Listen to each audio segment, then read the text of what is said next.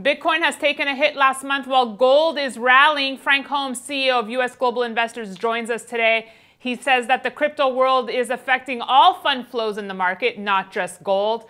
Frank, welcome back to the show. It's great to be with you. Happy New Year. Happy New Year to you as well, Frank. Last time we spoke, you mentioned that exchanges for equities and metals need to modernize to catch up with crypto exchanges. Do you think cryptocurrencies will ultimately make markets more efficient here?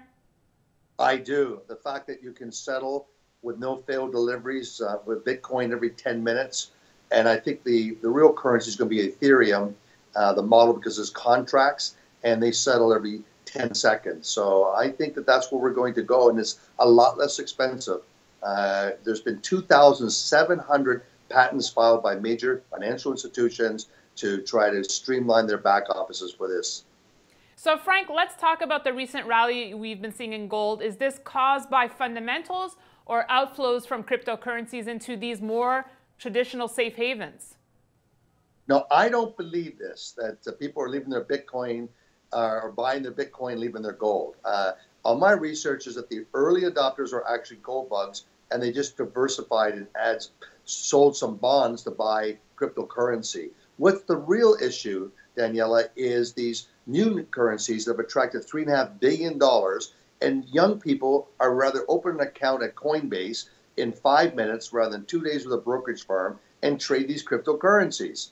Ethereum's up 300% in the past 3 months. That's more exciting than a lot of stocks.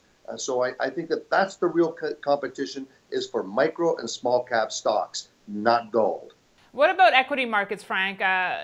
Since we last spoke, equities rallied on the Trump tax cut reform passing and the Fed having hiked no more than expected. What are some catalysts you're looking at for a potential stock market correction here? Well, the stock market correction would be something external outside of the U.S. that would trigger that. I think, or a scandal with the president that has teeth to it, outside of a lot of the negative rhetoric that keeps going on.